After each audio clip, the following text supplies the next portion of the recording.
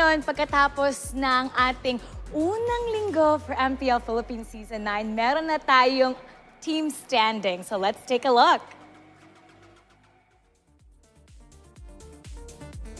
Ayan na. Uy, ganda ng graphic. TNC, my goodness, number 1 ngayon. 2-0, 6 points.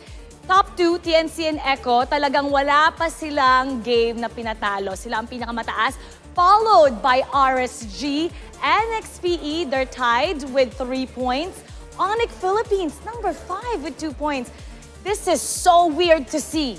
Blacklist International, number 6 at 0-2, only with 1 point. Omega and Bren, hindi pa sila nananalo. Omega with 2 games, Bren isa pa lang.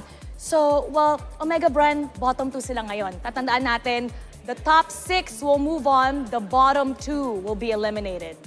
Well, for this standings, super parang binaliktad siya ng power rankings natin prior MPL Season 9. Binaliktad, tas ginambol-jambol pa. Tas ginambol-jambol. And this is a new set of players, new set of teams na pinapakita sa atin na kaya nilang manggulat in an instant. Imagine, months ago, Blacklist International yung nasa tuktok, same goes with Onyx. Ngayon naman, TNC and Echo yung nasa tuktok ng standings natin. Part of me is thankful na week 1 pa lang naman ito. So I like that the surprises are coming now. Tapos mamaya ulit, maybe halfway through, magkakaroon ng reset or solution yung mga teams na nasa bottom. Tapos towards playoffs, baka meron na ng mga ariba. Grabe. Kaya, hey, mga agents dyan, don't worry. It's still the first week kasi ang dami ko nababasa sa ating comment section. It's just the first week. Season 9 is completely different. Maraming teams nag-revamp. So don't you worry. For sure, may mga ibang ipapakita ang bawat kuponan sa susunod na linggo. So, who will make the biggest adjustment? That is the question. Kumbaga kasi ngayon, yung mga teams natin, may sarili-sarili silang naging preparation coming into MPL Season 9. And at the same time, ngayon kasi na testing the waters, yes, they have the strategy.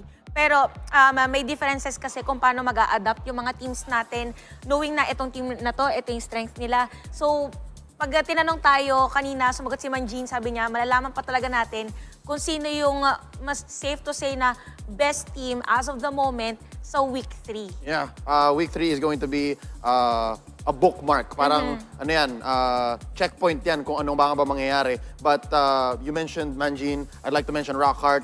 He kept going on social media, even Reptar, na marami tayong rookies ngayon. Rookies being a big part of MPL Season 9. If I'm not mistaken, we have 18 players making their debut.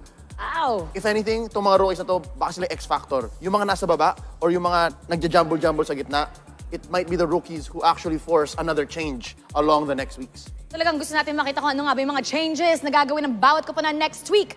Kaya silipin natin kung ano nga ba ang schedule natin this Friday. Remember, we have Friday, Saturday, and Sunday.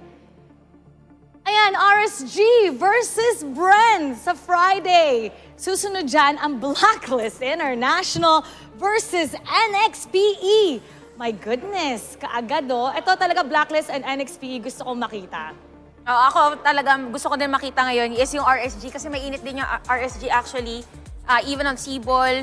For Bren naman, nandun yung na-setup natin na isa sila sa mga teams na may mga bagong players. And those players ay talagang minani yung mga amateur tournaments. So, maybe adjustment period for them. Makikita natin sa week 2 yung pinakalakas nila as players. Yes, these 2 matches, they are good for different reasons. Must watch for very different ways. Yung una, RSG versus Bren, can get very technical. Tapos yung next play, EVOS versus Blacklist naman, rookie recovery. Every time, pag sinasabi niyo yung lakas na naririnig ko, lakas ng Pinas. Now,